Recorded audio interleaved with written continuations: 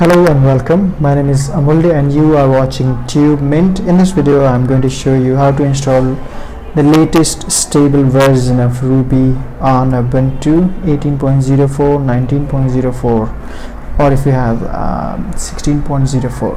so at this moment it's 2.6.4, which is the stable version of Ruby available for download and install, and today it's September 4, 19.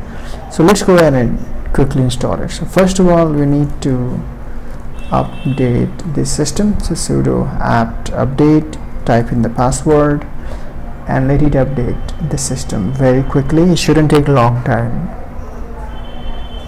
if you keep updating your system, like very frequent.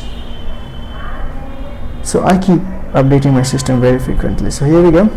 Now let's go ahead and install Ruby on Ubuntu 18.04. so I'm going to use snap. So sudo snap install Ruby, and then you have to give a flag of classic.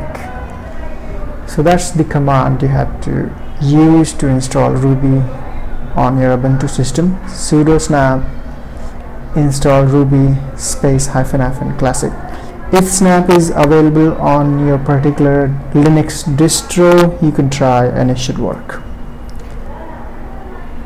and this shouldn't take a long time. If you have any previous version of Ruby installed, you will have to uninstall it, otherwise you would not be able to use Ruby 2.6.4 or whatever latest version of Ruby, stable version of Ruby is being installed with this snap installer.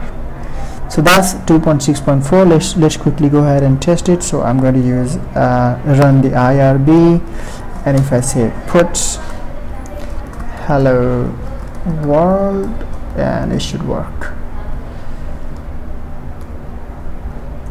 It is working. So alrighty, that's it for this video. Thank you so much for watching this video. Please like, share and subscribe to my channel. If you have any question, leave in the comment section and I will try to answer promptly as soon as I can. Thank you so much.